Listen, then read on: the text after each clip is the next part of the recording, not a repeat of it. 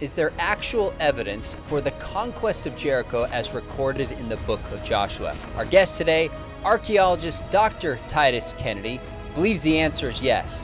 There were a lot of different opinions, a lot of different interpretations. As an archaeologist would say, it didn't happen. So clearly there was something there in the late Bronze Age. Archaeologists can agree on a lot of facts and even interpretations at Jericho, including... Titus, it's always good to have you back, my friend. I've been looking forward to this conversation. You ready to rock and roll?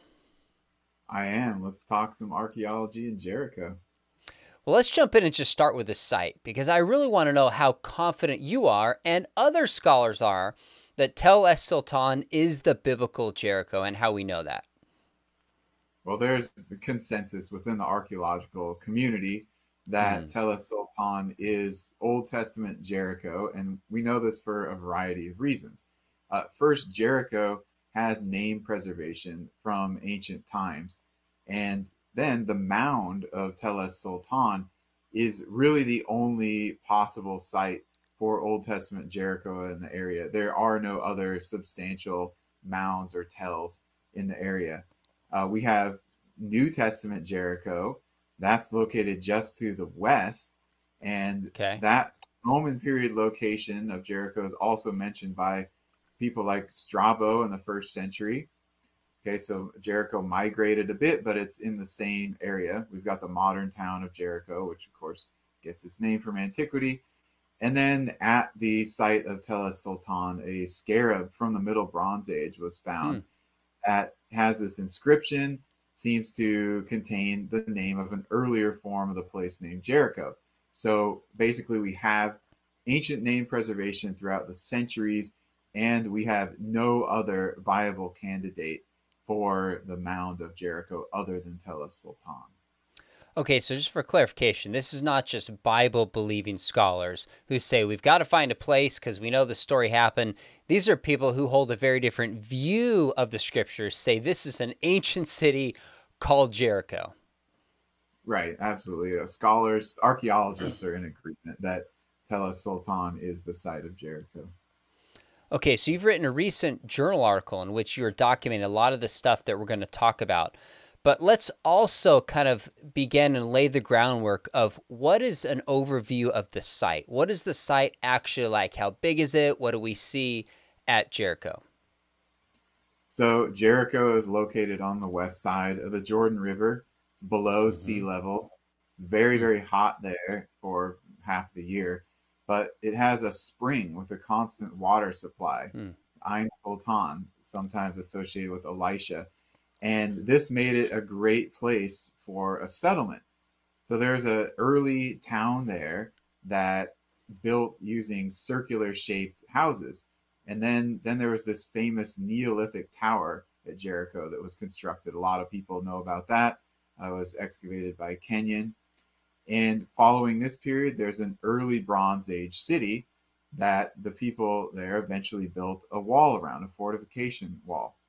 By the way, that period of the city, early Bronze Age, suffered a massive earthquake. And Jericho is located in an earthquake zone where a lot of major and destructive earthquakes have happened over the centuries, with the most recent being in 1927. That's just, I mentioned that because we'll talk about that kind of thing a little bit later.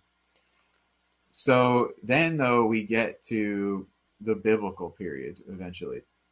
So the city continued on and expanded, and in this period called the Middle Bronze Age, Jericho had an impressive wall going around the whole site in an oval shape, and the final version of this wall was built in what's called Middle Bronze Age 3, somewhere around 1600 BC, possibly slightly earlier.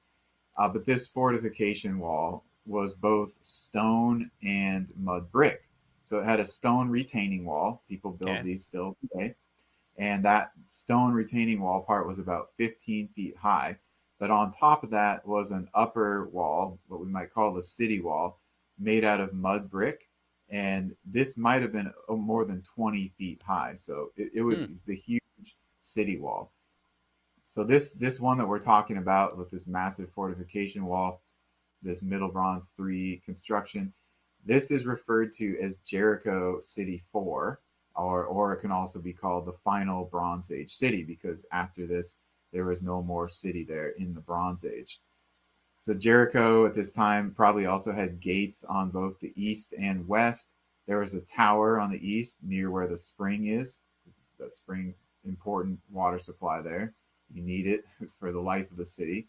There was at least one major temple up on top on the Acropolis, and there was also a palace on the Acropolis. So then this city 4 was destroyed, and it was not rebuilt for centuries. And that's what we're going to go into detail about more. But there's some other things we should understand about the city after that. So after its destruction, the city wasn't rebuilt for centuries. There was a residential building, residential structure, called a mansion or something, at the site, and it was briefly occupied in the 14th century BC. But the walls of the city were not rebuilt. The rest of the city wasn't inhabited. So this was a short-term, single building residence at Jericho. It wasn't until what we call Iron Age 2 in about the 9th century BC when the city of Jericho was rebuilt. The actual city was rebuilt, and this is mentioned in the biblical text, this period. It was destroyed again by the Babylonians in the 6th century BC with that campaign of Nebuchadnezzar. There was a little bit of occupation in the Persian period following that. And then in the Hellenistic period, the mound, Tel Es Sultan, was abandoned. Okay, so no one lived there anymore. And they moved the town to the west where the Wadi Kelt is. And so that was the new Jericho. This is what eventually becomes New Testament Jericho. It had the palaces of Hasmoneans and Herod the Great. Jericho seemed to be a pretty substantial city in the 1st century. Had a theater, a stadium, probably a gymnasium, and it was a major farming area. And then that's the end of the biblical period. So just to give people an idea of what's going on at Jericho and the movement of the site. Okay, so you described how the walls could be up to like 20 feet tall, potentially, with the mud bricks.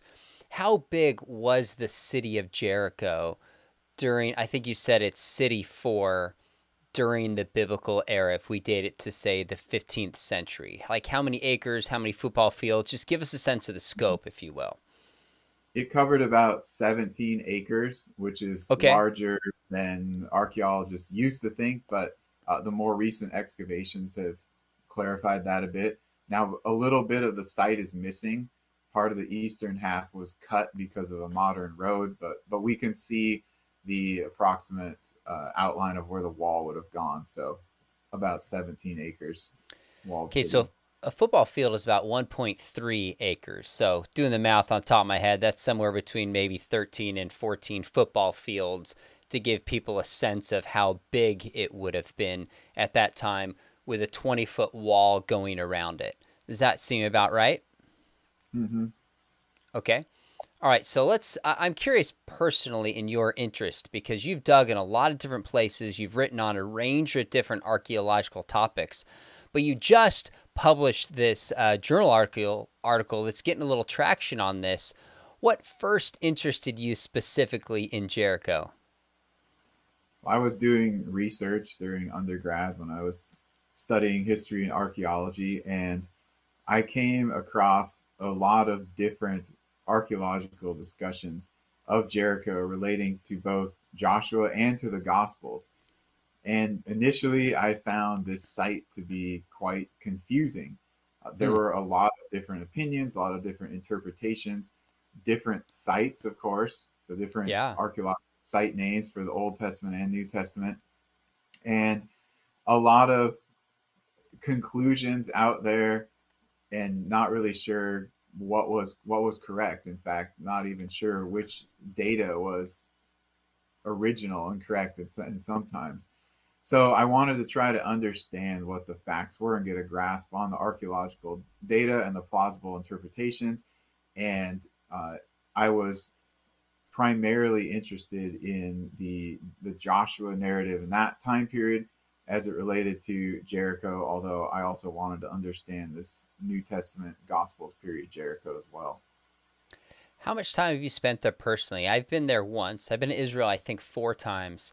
But our mutual friend Joel Kramer took myself and a group of others maybe 12, 15 years ago. And to see it on hand was pretty cool. But how much time have you spent there yourself? I've spent many days there. I don't know exactly how long.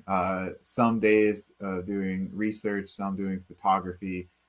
Sometimes they're talking to the excavation supervisors and talking Mm, to them about what they're finding at the site. And then I've also spent a lot of time going through the museum storages, looking at some of the pottery from the various excavations there. So some of it's stored, nearby on hand, and others is scattered in different cities. But put a substantial amount of time, but mm. unfortunately haven't myself excavated at this site. You have AI, though, which is obviously close related to it, but not Jericho. Isn't that right? Yeah, I've excavated at other sites in the region that are from the Okay. same time period, and so I've got a firsthand understanding and acquaintance with the Bronze Age, Middle Bronze, Late Bronze, these same types of cities in the Central Highlands region. Okay, so let's start shifting back to your article and the case that you make. But to frame it, what is the heart of the debate about Jericho? You said there's no debate about the location. That's agreed upon. So where is the heart of the debate? And are there any other areas scholars agree on? And then maybe where's the heart of the disagreement? Well, the primary disagreement for Jericho comes with the timing of the destruction of the city of City Four, Okay. and also the identity of the attackers. So Mm, archaeologists can agree on a lot of facts and even interpretations at Jericho, including the manner of the destruction of the city, but it comes down to a debate about when exactly did that happen and who destroyed the city. okay, so when do you think the destruction actually took place? And maybe lay it out for us biblically speaking. Like, what do the scriptures reveal, as you see it, about when the date of the conquest should be? I know Kings and Judges and Chronicles weigh into this in different ways. So give us your dating from the scriptures first. We'll come to the archaeological record. And what are some alternative dates that Christians might offer as well? So archaeologically, there are multiple destructions of Jericho, but biblically, we have the main one in the book of Joshua. How do we get to some sort of date for that? Well, as you mentioned, there are three primary passages. So there are three separate sources, three separate books with different authors written in different time periods in the biblical text that all converge independently on about the same date. So Hmm. we have First Kings 6:1, which of course that's pinned to the Exodus, but we can derive the date of the conquest from the Exodus after the 40 years of wandering. So we get 480th year from the fourth year of Solomon, and then we get 40 years of wandering, and they show up at Jericho. So it's around 1406 BC, according to that text.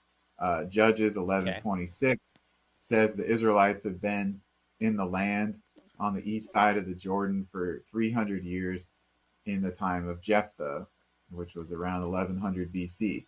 So you're getting to 1400 BC approximately there also when they showed up in this area, maybe right before crossing the Jordan to Jericho.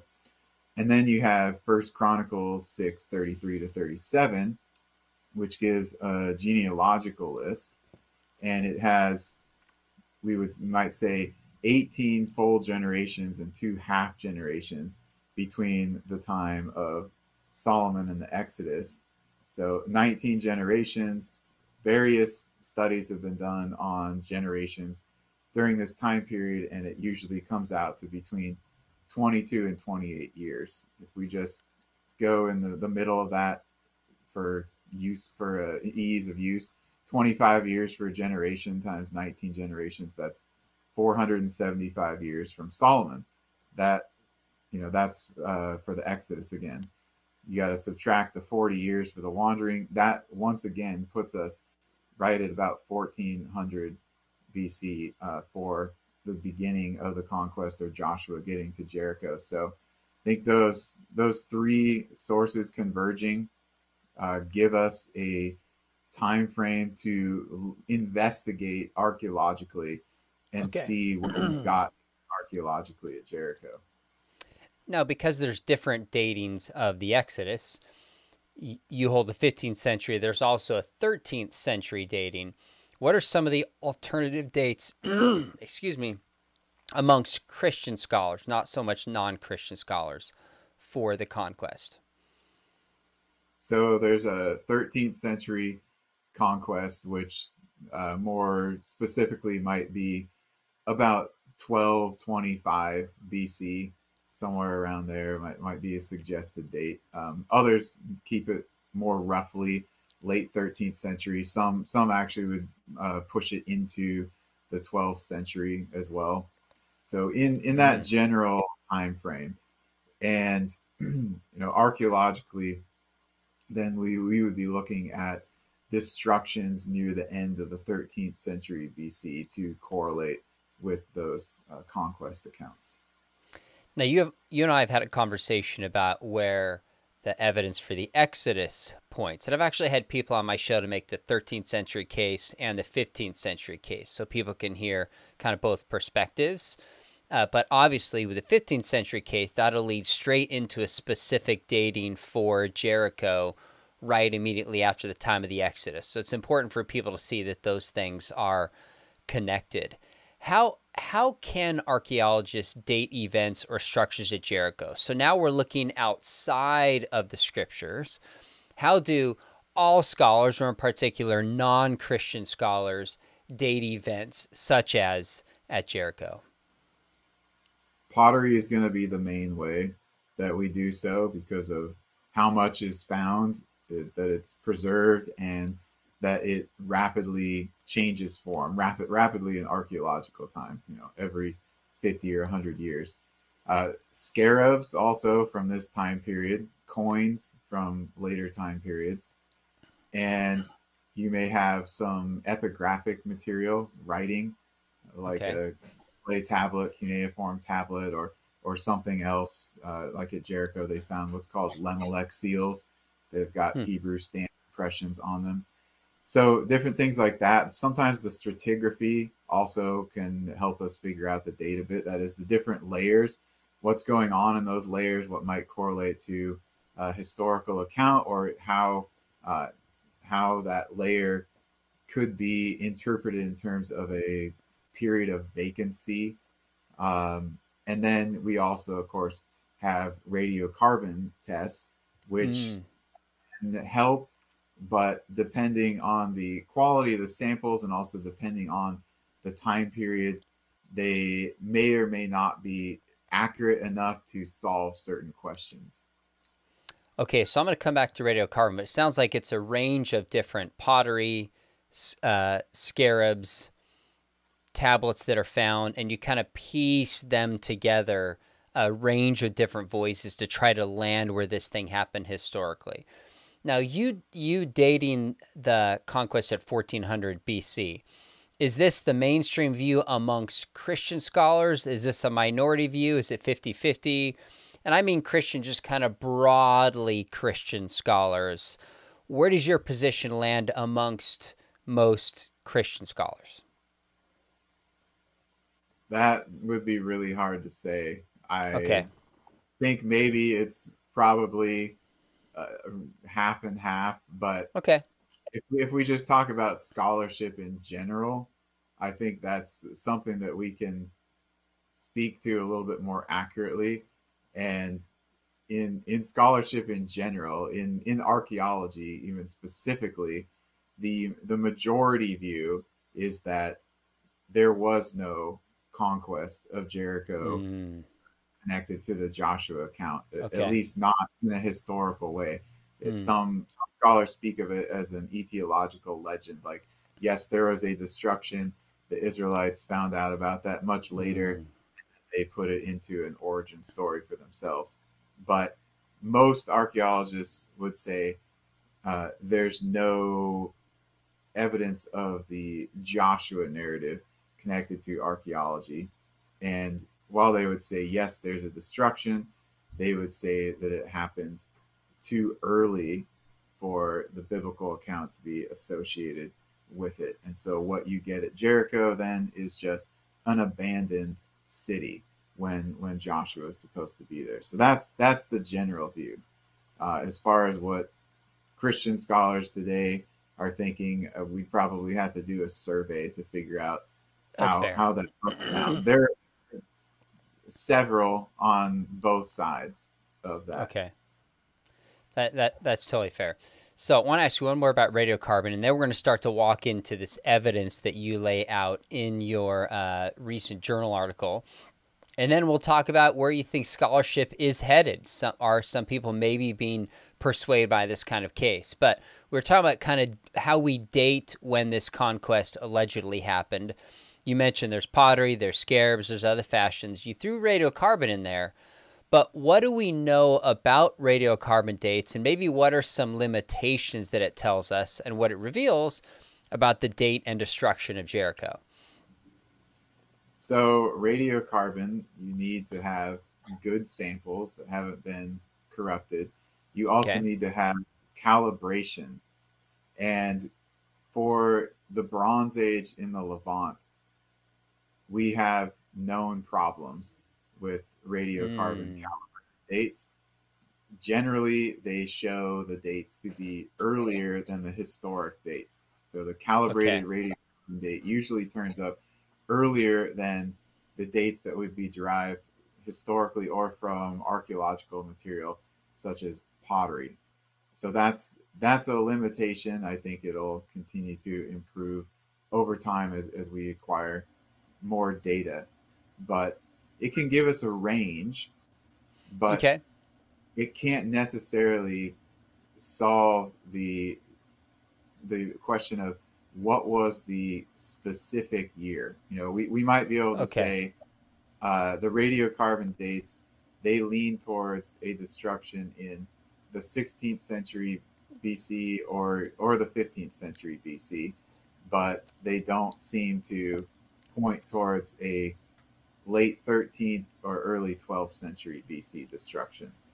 And that's about all we can say right now with the radiocarbon dates. That's really interesting that it's not definitive and we need to do more tests, but it does suggest the 15th century more than the 13th century, which, if that stands, also would be interesting as it weighs into the Exodus, but we digress. Okay, so let's get to the story itself in this case that you're laying out, which I find super interesting. Start by maybe telling us what are some of the key details of the biblical story that we should expect to find in Jericho if the biblical account is true. So we have the time of year is known, first of all. It's sometime soon after Passover has been celebrated. So it's late spring that this is allegedly occurring. And then they get to Jericho and they describe Jericho. It's a walled city. It has gates. So we should expect to find that. Then it talks about the collapse of the walls and that the people are able to walk up into the city. So there's some way that this was facilitated, that they walk up into the city, over the collapsed wall. And then the city is burned. So there's a total destruction of the city, but there are explicit instructions to not loot the city except for certain metals. So everything else is supposed to be left behind, which we could see evidence for that in the archaeological record. Then it says that the city was abandoned. It was left destroyed for a long period of time. It was cursed, and we have to read later in the biblical narrative to find out. But in Judges 3, there's the brief time that Eglon of Moab lives in this little mansion house at Jericho, even though the rest of the city does not occupied, hasn't been rebuilt, doesn't have walls. So there's that brief time, and then it's not until the 9th century BC when the city is actually rebuilt. So those are some of the basics that we can look at the biblical narrative, and we can compare those to what's found archaeologically. We've got manner of destruction, and we've got essentially a historical stratigraphy type of information as well. So we don't even have to look at the specific timing chronology of that destruction yet. We can look at that later, but we can just see, does the manner of destruction, does that match, and do the other accounts about the fate of the city, do those also match? Okay, so I want to make sure that folks watching this follow your methodology, that you're starting with a biblical text and saying, okay, if this story reports a historical event, we have certain markers. For example, when it happened, shortly after the spring harvest, describes walls that had fallen. Maybe we would find this. A city that was burned, etc. And then you go look in that layer and see if these kinds of things match up. That's a helpful methodology so people understand how we're approaching this. Now, last thing, and I want to take these one by one and see what you think. Our buddy Joe Kramer did maybe a decade ago, he did a documentary, and he described how, like, a cake is how tells work, like layers of a cake. If you can imagine, like a cake that has 1, 2, 3, 4 layers, is they would build city on top of city on top of city. And the reason might be because there was a strong foundation. It might be, like you said, water that runs through. It might be a safe locale. So when you look at Jericho today, it's not that you see this exact layer, because other cities were built on top of it years later that you described. But as you dig down below it, you come across the city of Jericho 4. That's where we would discover some of the remains that you're talking about. Is that fair? Did I capture that right?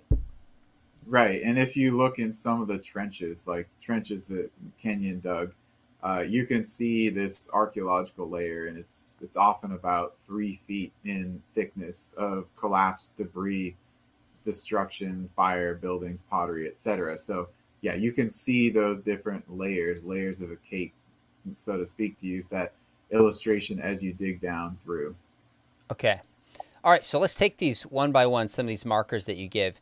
From Joshua, describes this being shortly after the spring harvest. How could you possibly know when a conquest took place seasonally, not just a year, but how could you possibly corroborate something like that? Well, one indicator would be if the city has a lot of grain still in storage. And so at Jericho, that's what was found. It was actually one of the very odd things that was found. All these massive storage jars full of grain, and in fact, barley. So we can connect it to the barley harvest of March, April.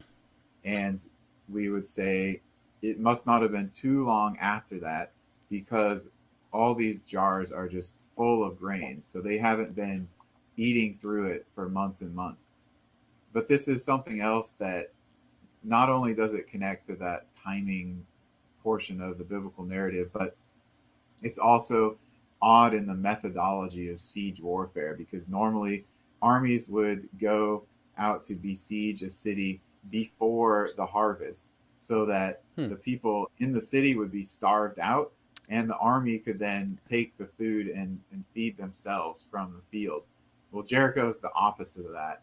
And we also see the opposite of typical siege warfare at Jericho in the way that the walls were destroyed. Okay, so you described that Israel was told to go in and destroy everything except things that were metal, if I heard that correctly, or maybe I flipped it. Yeah, so it makes sense to... They were to loot the metal, take to the treasury, and they were to leave everything else there and destroy it.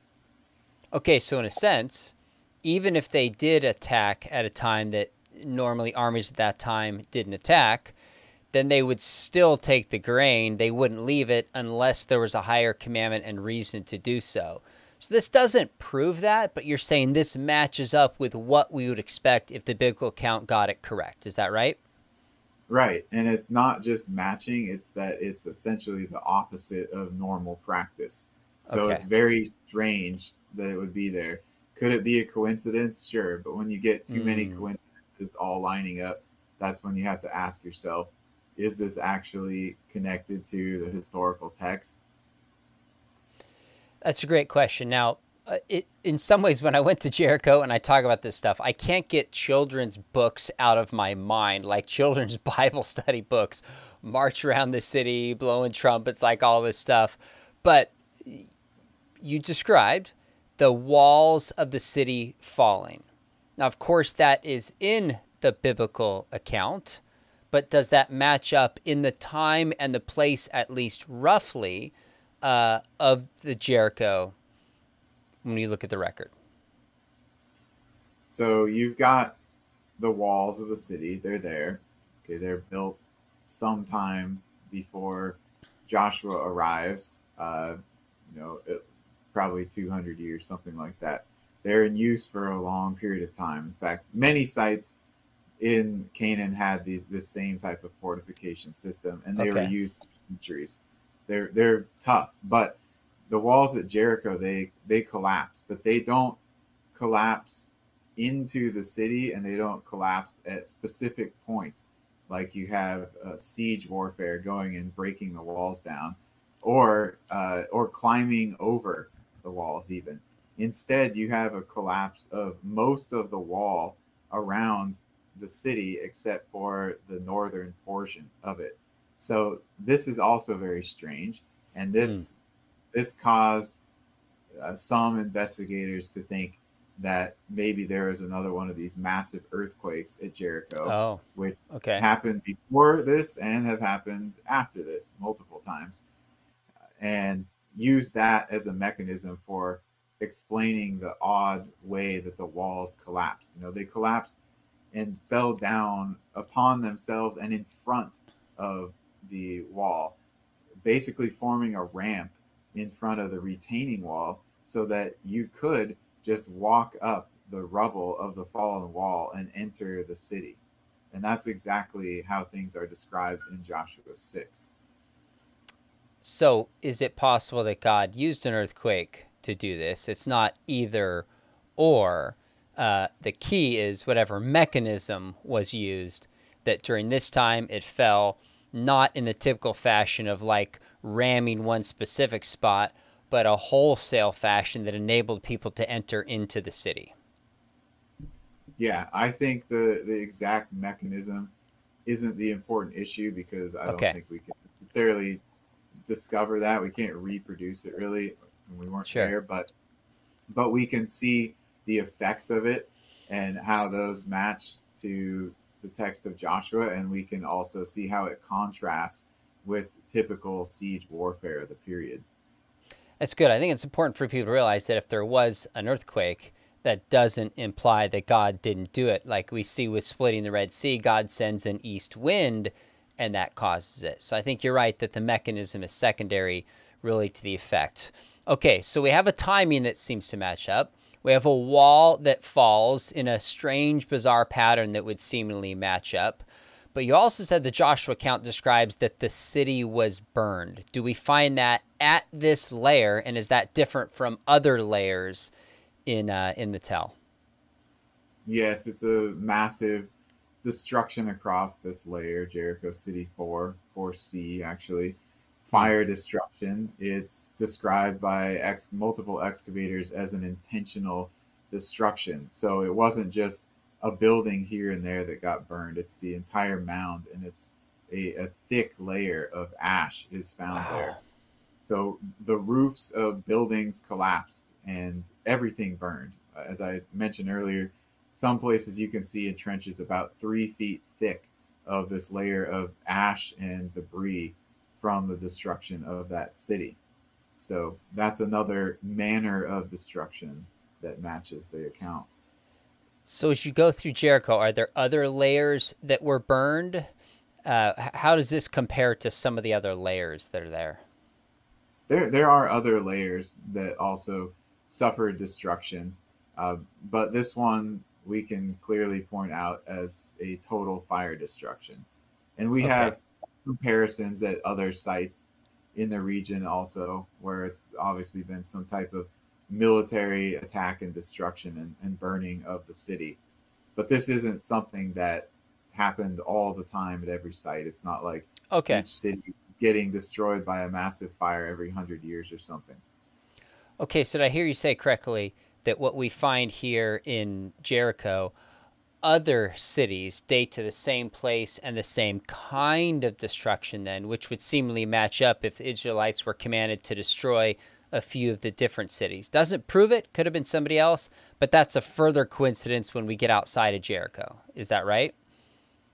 Yeah, and I was speaking more broadly that we have Okay. archaeological fire destruction, but yes, in terms of other conquest sites also, this is true. Okay, fair enough. All right, so far we have the timing with the spring harvest because of the grain, the city falling in a unique fashion, creating a ramp up, and then you also have the city being burned, as it specifically says in Joshua. You said the debate is not about the location, and the debate is not about some of the walls falling or the city being burned, but that it was actually the Israelites who besieged Jericho. And that is an unmistakable component of the biblical account. So what record do we have outside of the Bible that it was Israelites that actually besieged Jericho? We don't have any source, any ancient contemporary source that it was the Israelites Okay.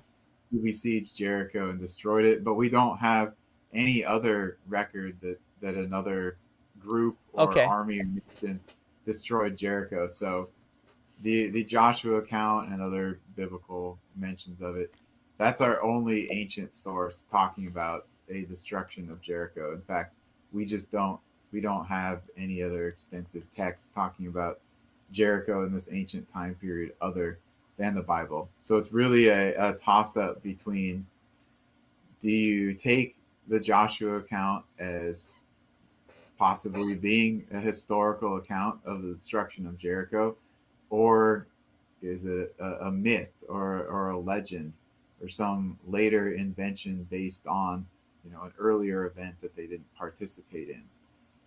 The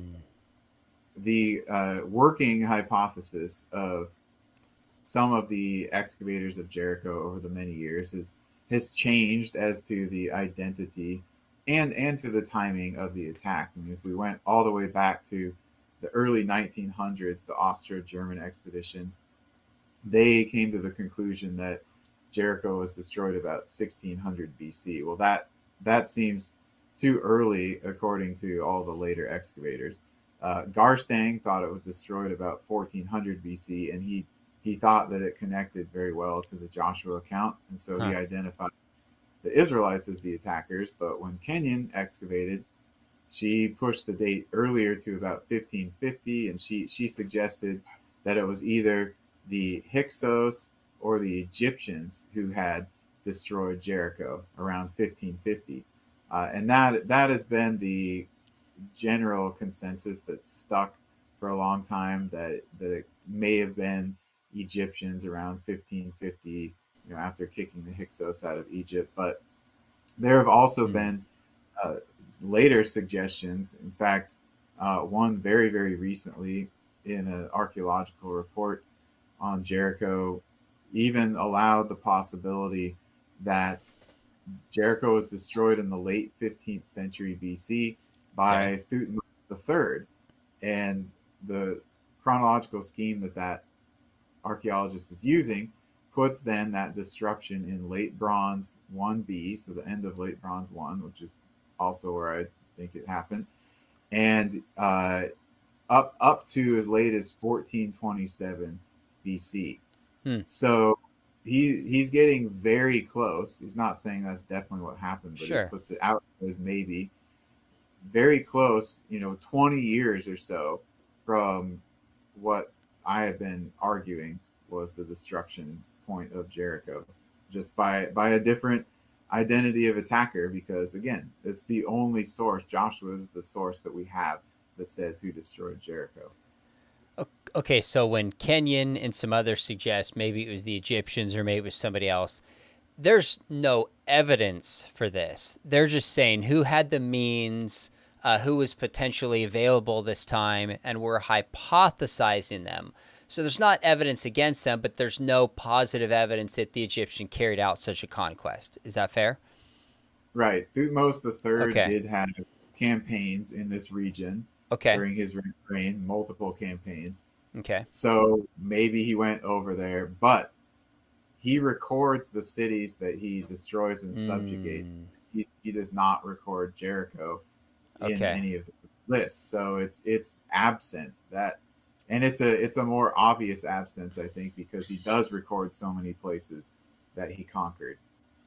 And then if we get to some of the details on the timing of this destruction at Jericho archaeologically, we can say that this final destruction of the city occurred after Thutmose III. It occurred probably during the reign of Amenhotep III around 1400 BC.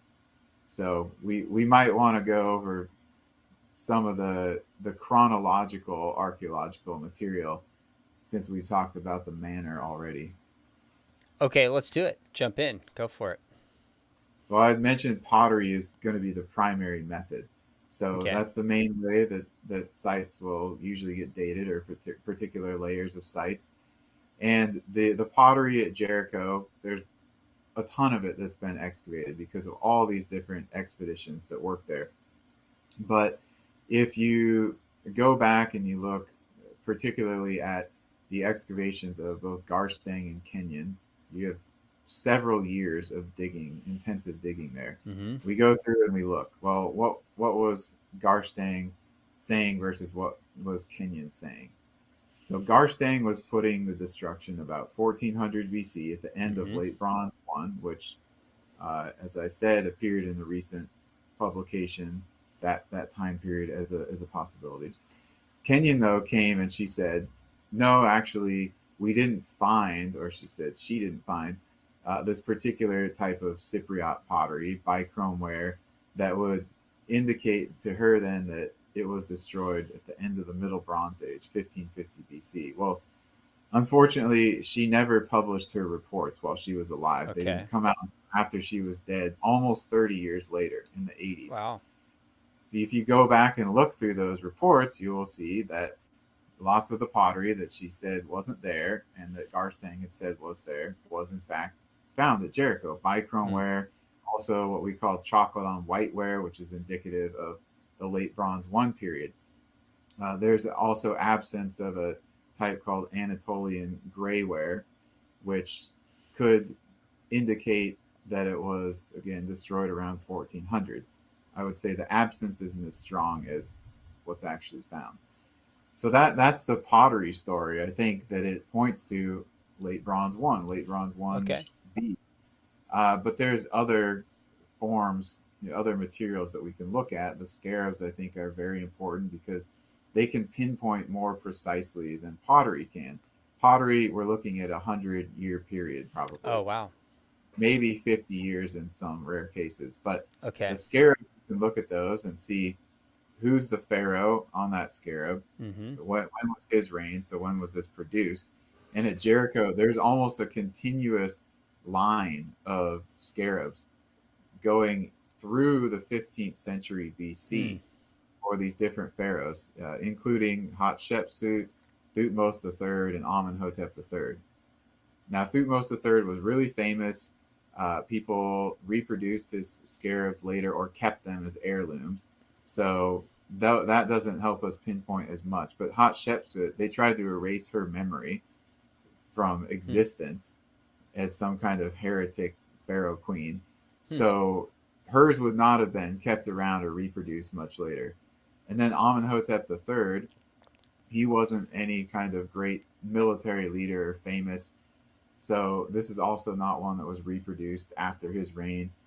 And he is in power right around 1400 BC. And he's the last pharaoh that's attested at Jericho before its abandonment. So the destruction seems to happen when he's king. He's pharaoh. That's around 1400, just like the pottery was indicating also. There's a tablet, a cuneiform tablet that was discovered there. It was dated to the 15th century BC on the basis of epigraphy. It looks similar to some of the other late Bronze One tablets that have been found in Canaan, so it's plausible. I wouldn't say it's as strong as the Pottery or Okay. Scarab information, but it also correlates, and it's something else that's there. We talked about the radiocarbon tests. They don't really help us Yeah. to decide between 16th and 15th century, but they push out 13th and 12th century as a possibility for the destruction. So it's possibly 1400 for radiocarbon. It's possibly 1550 for Okay. radiocarbon. We don't know. It's just a time frame. And finally, we could get to the stratigraphy, which this this doesn't necessarily give us a date, but we can correlate the different events that are happening in the different strata. So at Jericho, there's a destruction of a walled city, fire destruction, and then an abandonment. Okay, Okay. we see that in the Joshua narrative. Then at Jericho, there is a single residence. It's called the Middle Building that was occupied briefly in the 14th century BC. Okay. That could be correlated with Judges 3, Eglon of Moab having a residence at Jericho while the rest of the city was not rebuilt or occupied. Then we have a long abandonment until Iron Age 2 in the 9th century BC. And we see Jericho also gets rebuilt then in the biblical text. And we could go back over again the things like Nebuchadnezzar destroying it, Jeremiah mentions Jericho, and so on. But there is a nice stratigraphic sequence that's laid out archaeologically that we can compare to a historical sequence biblically, and we can see how all those things correlate very well. And the best situating time for that destruction then with this stratigraphic connection would be the cities destroyed by Joshua about 1400 BC, and that's connecting with our other chronological data. Yep. Okay, so as I see it, bottom line is you have these biblical pointers. Again, springtime, walls falling, burned city. They match up. There's other hypothesized means that this was destroyed, but no positive evidence that this was such the case. And in fact, even the Pharaoh who had the means to do so does not list Jericho as one city that he attacked, which seems conspicuous by its absence. But then we have this book that was written called Joshua long before any of this archaeology was done and people were aware of this, and it matches up and tells us what happened. It seems to me, at least, given the external confirmation you gave that doesn't tell us it happened exactly 1400, but kind of narrows it down within that range and doesn't contradict it, that it seems like, unless there's more to the story that I'm missing, that this is at least the most plausible or reasonable explanation that we have. Do you agree? How would other scholars push back on that summation that I gave? Yeah, I agree. I think it is the best explanation according to the data we have, the most plausible. And I think that the most pushback that can be leveled is the identity of the attacker, and that would be done by throwing out Joshua as a viable historical source. But it's hard to argue with the rest of it. The manner of destruction, it's all right there in the archaeology. So maybe an explanation might be offered. They went to Jericho and they saw the ruins, and they wrote this story according to the destruction that they saw there and projected it onto the past. Okay. That's in the realm of possibility, right? Sure. It seems not so plausible when there are so many details that are correct according to the archaeological finds, but I don't know where else the pushback is going to be. I mean, there's a destruction, there's the manner of destruction. It really is going to come down to, can this be connected to Joshua and the Israelites having perpetrated this attack? And then again, the exact timing of it. I think that's going to still be discussed, but it seems to me like there's more and more data coming out that is narrowing that down. So apart from the book of Joshua itself, what would we possibly find that would specifically identify the Israelites as those who destroyed it? Maybe it's another text who writes about this. Maybe there's some inscription that's discovered. What are the kinds of things? Are people looking for this, or is it so broad that you can't really look for it and somebody's just going to serendipitously come across it potentially someday? I think it would have to be another ancient text, something like a Okay. cuneiform tablet that was a letter or a record written by some of the Canaanites that mentioned that Jericho had fallen to Joshua or to the sons of Jacob or something like that, that's got a very clear identifier. Other than that, I don't think we can have any expectation. I don't think we would find anything at the site like a monument that was put up and inscribed saying that Joshua was here and destroyed this. Sure. It's just, while there are things like that in antiquity, victory stele, it's not something that the Israelites did. So we can't expect it from them. If it had been the Iron Age and the Arameans conquered it, sure, that's what was found at Tel Dan with the Tel Dan stele. The Mesha stele, another victory stele. But it's not something the Israelites did. That's really interesting, and it's fair to ask, what would we expect to find if this were true? Are there any other things you're aware of that those who would just be more critical would say, well, this is something you should find but don't, or here's a challenge that needs to be answered before I would be convinced of this position? So Kenyon separated the earthquake or the falling, collapsing of the walls and the fire into two separate phases. So some people look at that, they understand it, or they interpret it as maybe that was a long time in between the two instead of events that connected to each other. So that might be an objection, but it doesn't make sense that the walls would collapse and then 50 years later or something, without rebuilding the walls, the city would get burned. They would rebuild those walls if there was anybody living there still. So it's all one thing that happens at once. We have collapsed buildings in the fire destruction itself, which I think we can connect to the collapsing of the walls as well.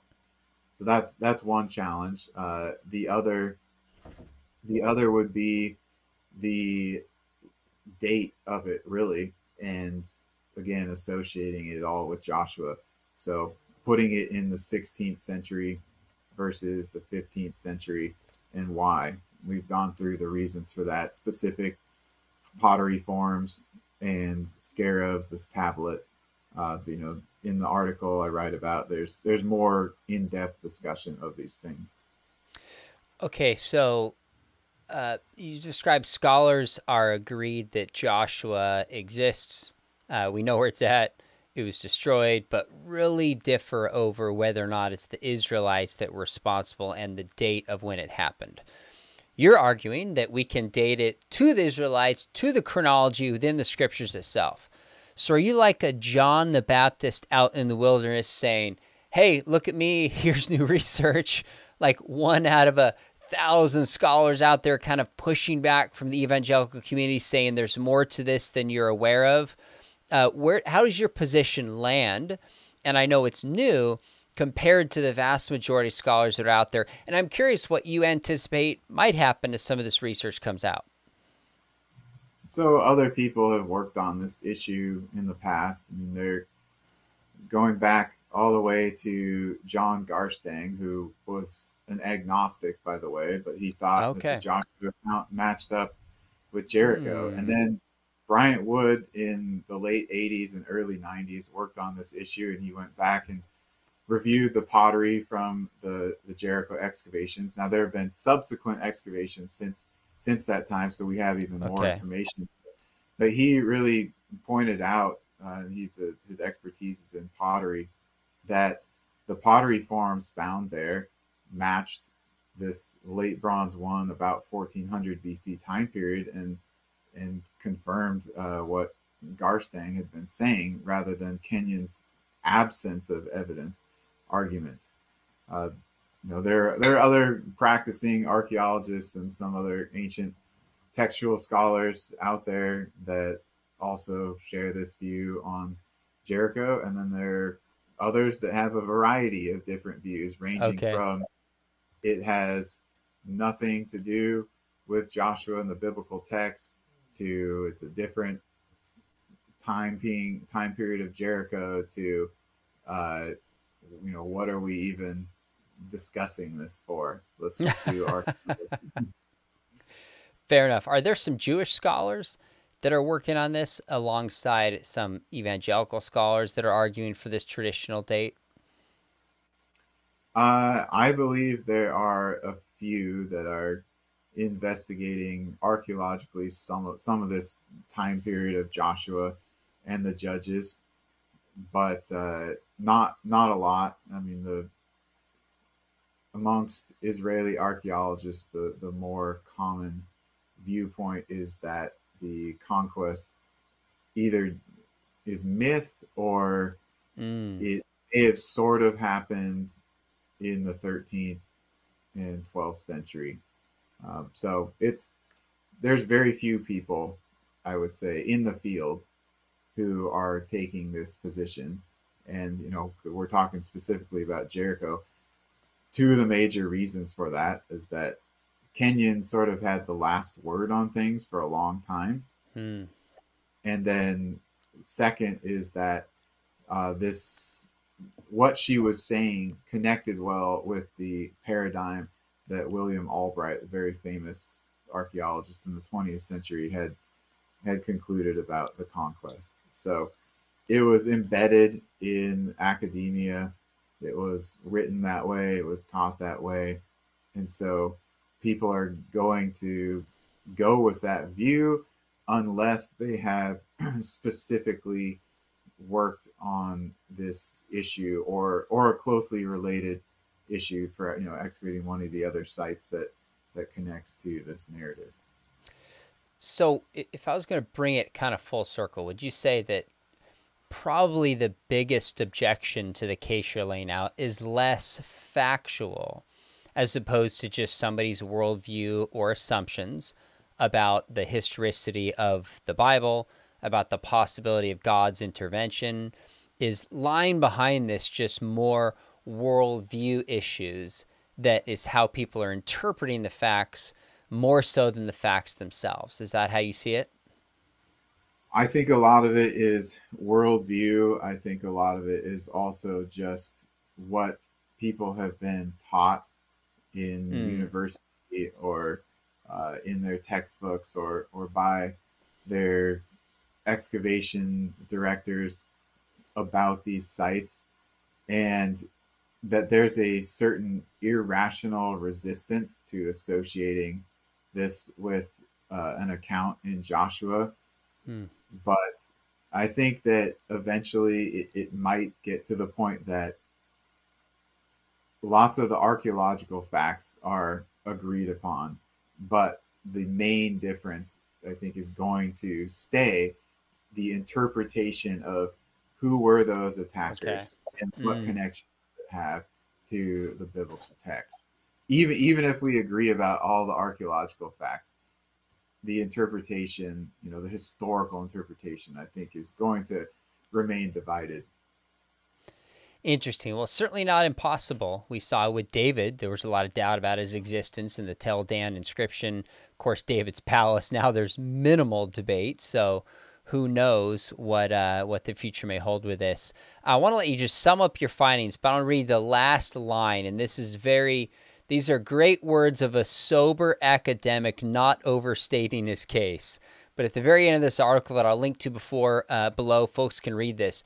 You say, thus, archaeological excavations and analysis at Jericho appear to place the destruction of the final Bronze Age city circa 1400 BC in a manner consistent with the account in the book of Joshua. So your conclusion is, after you look at all this, is that basically the archaeological record doesn't prove, it basically is consistent with the biblical account. Is that how you see it?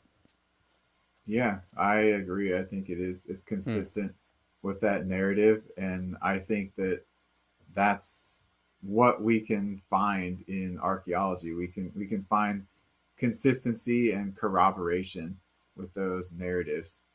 Once we start talking about proving this and that, we get into a battle of semantics about what proving means and what it takes to prove that. And we realize that in many cases we can never prove to people really anything because their criteria might differ on it. But we can at least show corroboration of historical accounts, and we can show that these things match, that they are consistent with.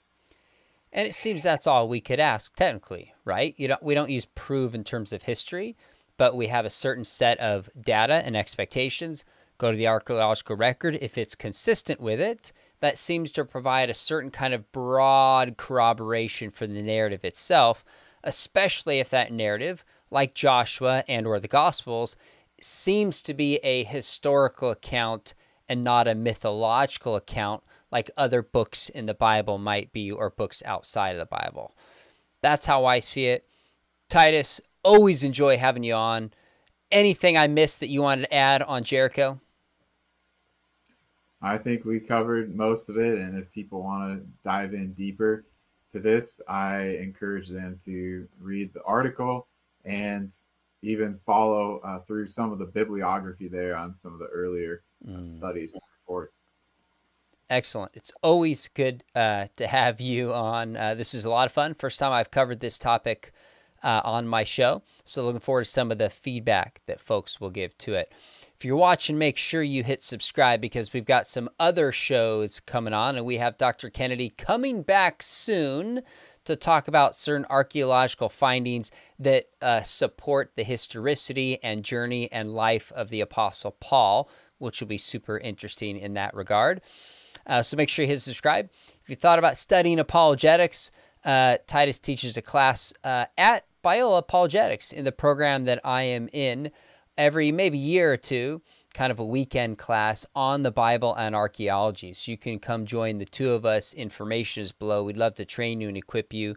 Or if you want to learn apologetics but not quite ready for a master's degree, we've got a certificate program. We will walk you through some of the best lectures and just basic assignments to get up to speed on apologetics, and there's a very significant discount code below. Check it out. Titus, let's do it again soon, my friend. Thanks for coming on. Thank you, Sean. My pleasure.